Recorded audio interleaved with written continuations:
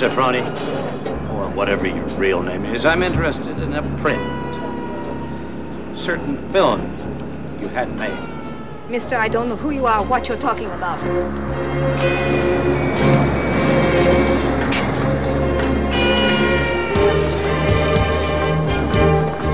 Let me go! Let me go! You see that car over there? He's from the Mozart. Now you either talk to me or I take you to him. Which do you want?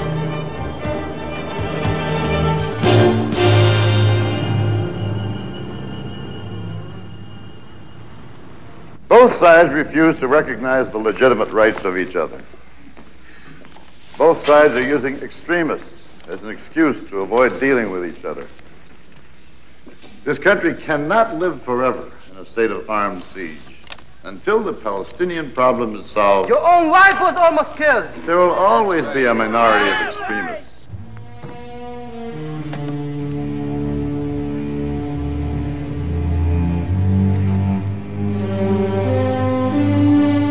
Your government leaders refuse to recognize the Palestinians as an independent entity. Their leaders refuse to talk to you. And so a new war is inevitable. Okay, so we fight them again. Yeah. Terrific. Chances are you win. But the price is another 2,000 dead. Will that prove anything that 4 previous wars have failed to do? We had Saddam's Third Army surrounded when you forced us into a ceasefire. You know as well as I that the superpowers will never let you win a decisive victory. So why don't you put out a peace plan of your own? With new borders that will satisfy all parties. The PLO refuses to recognize Israel's right to exist.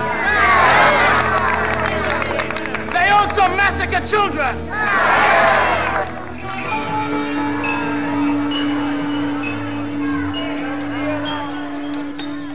Have you forgotten the slaughter of our assets in Munich? No, I have not forgotten. But in order to achieve a real peace, you may have to give something up.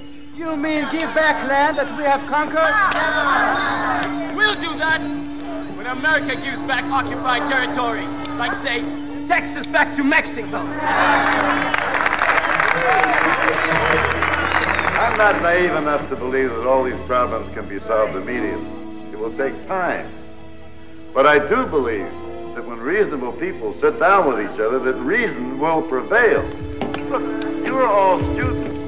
Did it ever occur to you to arrange a discussion with the students of Birzeit, the Palestinian University? He's right! He's right! We should meet with him! The only way for peace! We should give him a chance! The Palestinians are our brothers! We should meet them! It's our only chance! Palestine University! There's no Palestine!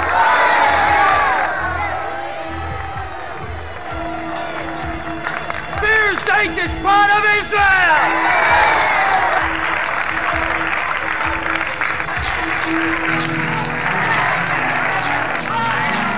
Supposing I get you both together for a meeting, would you agree to talk?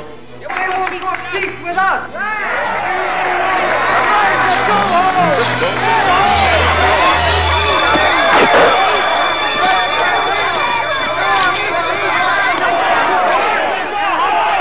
All right, start talking.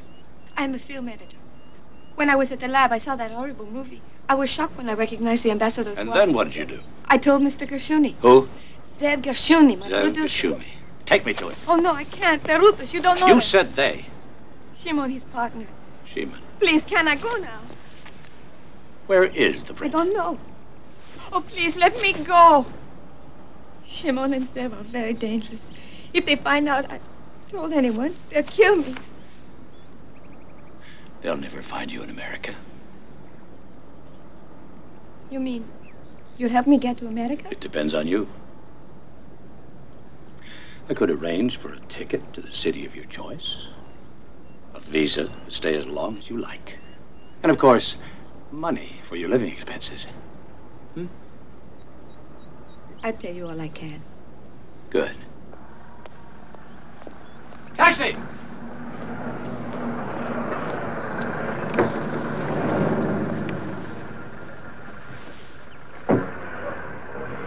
Then there is this other man.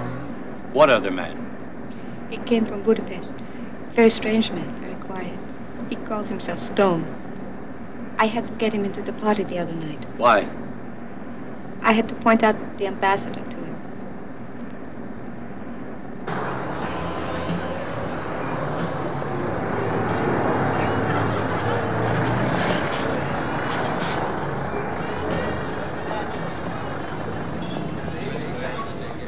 That's Shimon, by the table in the corner.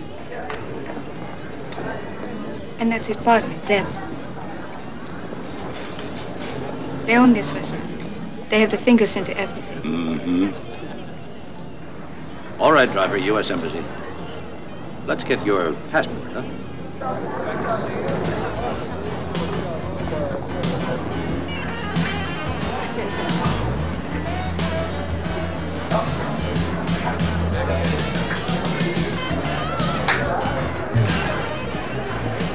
You've blown it.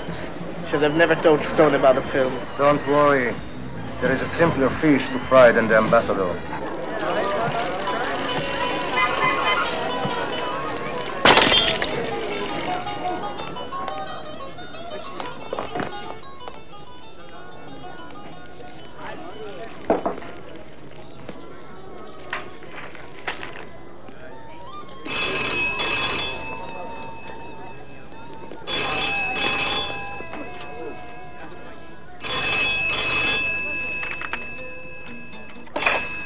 Hello. The film is good, don't you think so, Mr. Hashimi? A respectable Arab businessman with wife and a family should be willing to pay only $500,000. Where and when? Tomorrow. You will be informed. Sleep well.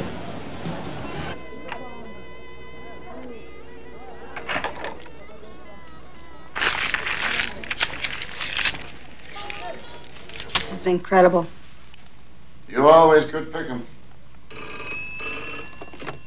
Yes, Deborah, who is it now? All right, put her on. This says Hashimi's been a member of one terrorist group or another since he was 15. It also says he speaks 5 different languages, found time to graduate from Rome University, and is a very shrewd businessman. I'd like to meet him. Yes, Mr. Roney, what can I do for you? He has a wife and 4 kids. You didn't exactly give him all the grisly details either. Well, I told him I was married. What? Tonight? No, that's impossible. What's that? What are we going to do? When in doubt. Hunt, will you be serious? All right, but please come right away. It's very late. I've been serious all my life. I have seriously made money. I have seriously tried to solve the problems in the Middle East. I have seriously fucked up my marriage. Well, you had some strong support there.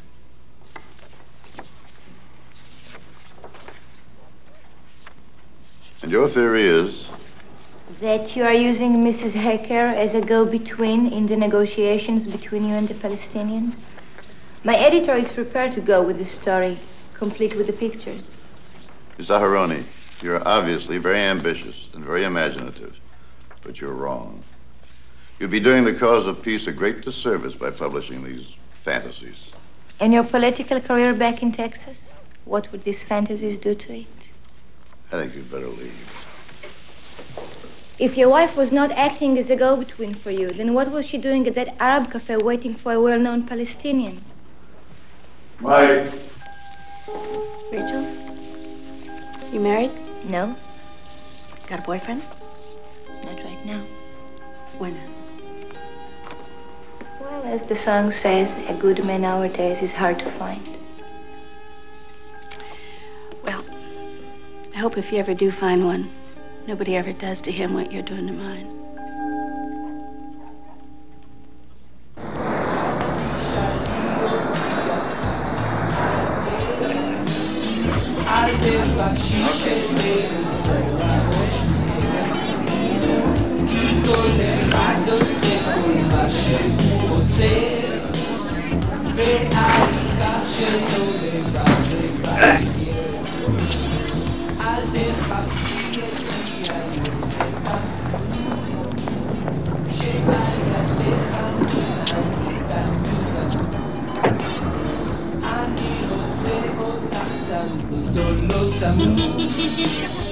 Keep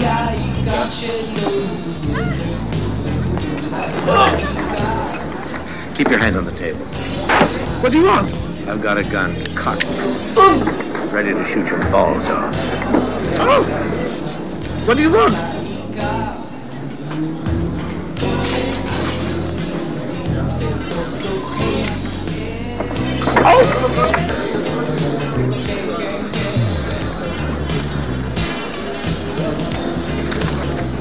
Now, let's go for a nice, intimate chat, shall we? Oh. When did this happen? A few hours ago. Alex? I'm here, I think. I'm going to pay them. I have no choice. Wait a minute. The blackmailers contacted Mustafa. They want $500,000 from him. Call him back. I want a meeting with him tonight. Call him back. Now. I just want to talk with him. Maybe they'll listen to him.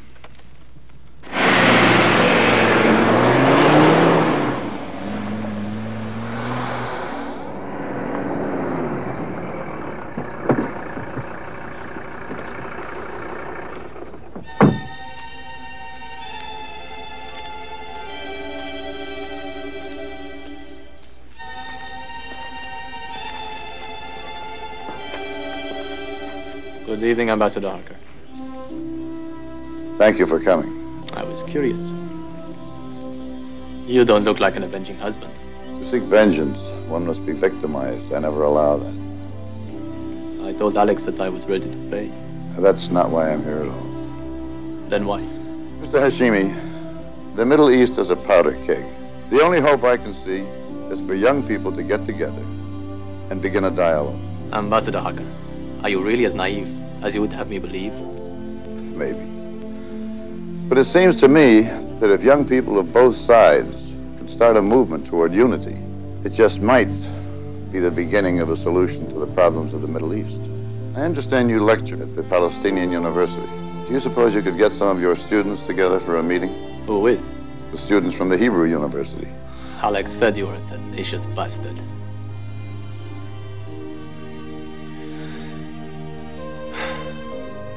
Let us arrange it for tomorrow night. Right here, at Antipatris. I'll bring as many students as I can.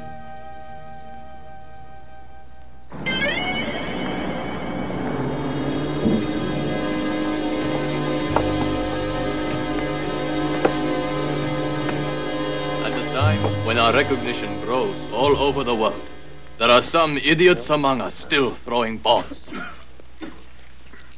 For the first time, we are talking with the United States. So what happens? We almost killed the American ambassador's wife. Would my loyal and good friend feel this way if the ambassador's wife were not an intimate friend of his? Hashimi, yes. You are an important and dedicated man. Your reputation is known throughout the whole Arab world. Did you ever consider that such a relationship could prove useful to us? Since I was 13, I devoted my life to our cause. So let's stop this nonsense about my personal life.